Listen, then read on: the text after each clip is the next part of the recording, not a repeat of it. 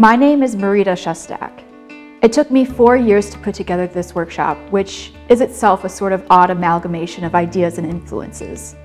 The inspiration for this wall actually goes back to 13th century Europe.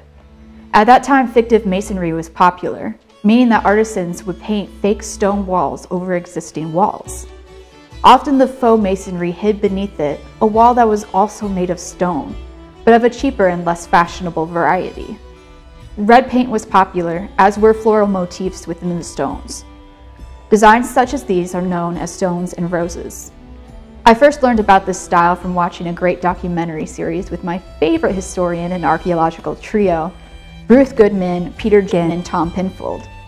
In the series, the trio went to Ginn Castle in France, which is the site of this huge undertaking, the largest archaeological experiment in the world.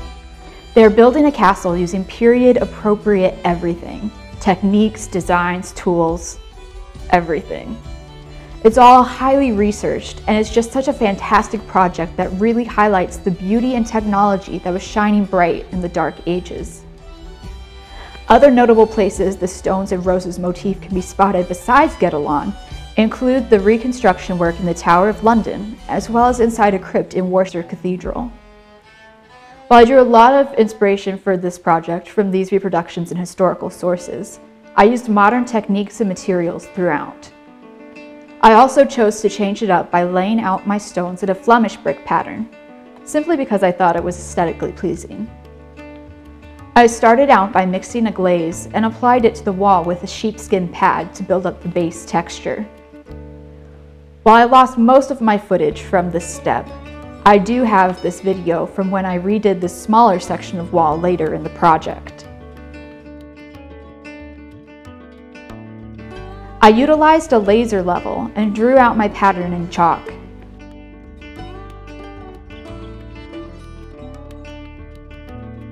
What followed was the painstaking process of hand painting in all of the lines.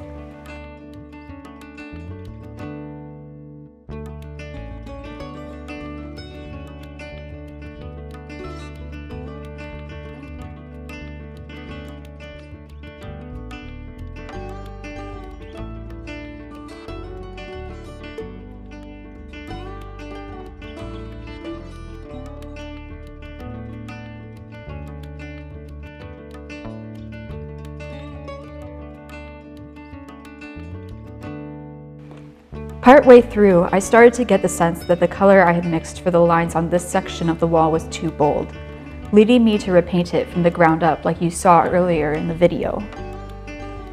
Looking back, I might have been able to get away with doing a wash to tone it down, rather than completely repainting everything and having to draw the stones again, but c'est la vie.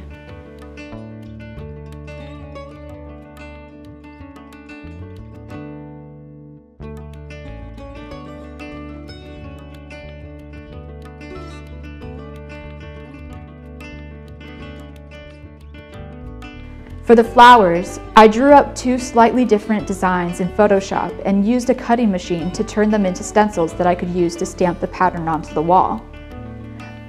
I alternated between the 2 versions of the 6-petal flower that I had made, and also varied the orientation of the flowers in each brick to keep a lively feel to the piece.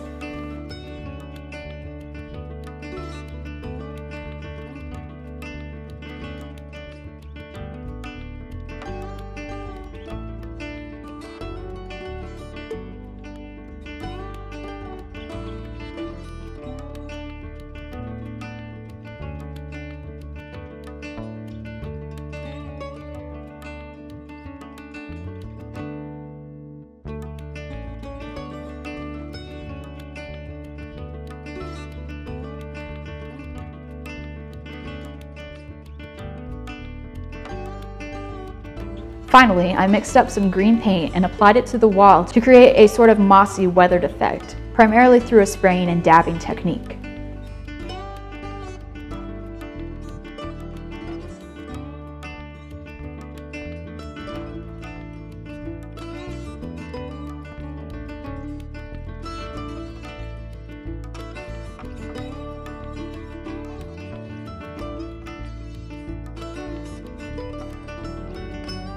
I converted this second-hand piece of furniture into a Gothic-inspired jeweler's workbench to go with the vibe, and added in the cedar cabinet that I got at an estate sale.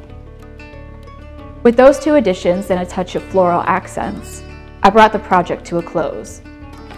All in all, it took a really long time, but I am happy with the way it turned out. Thank you for watching this video. I hope it was interesting to you, and if it was, stick around because I have a lot more ideas in the works that I hope to share with you soon. Take care.